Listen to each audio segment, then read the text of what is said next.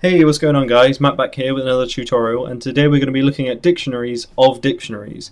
So if you haven't already looked at my dictionary tutorial, go and check it out. Otherwise, carry on watching this. So I've got import systems collections generic because we're using dictionaries just like before. I've also added an item variable, which is a game object, just so we can call it down here just because it's a little bit more in depth.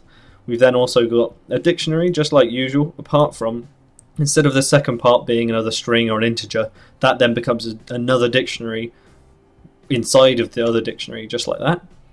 And then to add items to that, you would have to call the dictionary to start with. So the first part of the first dictionary would be helm of the bear, so it would go helm of the bear, and then inside that we've got a string and another string.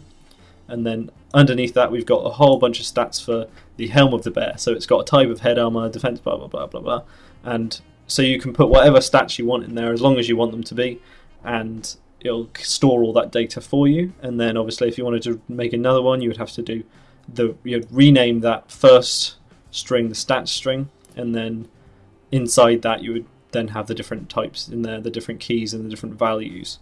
So all I've got is a debug log of defense, which is plus the stats item name because our item is here, and I'm going to drag it on. So the name has to match one of the names in here. So this will be a big group of every item you've got in the game. You would have one script for this, and you would access it through other scripts. So you would do the item.name, and then that one's defense, and then it would show us the defense value for the specific item that we've got there. So all I've got is item. I've dragged my prefab of helm of the bear over to there.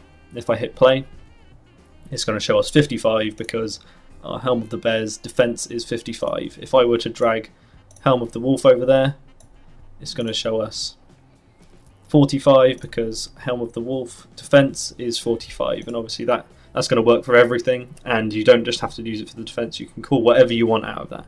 So I hope that's useful, and I will see you in the next tutorial.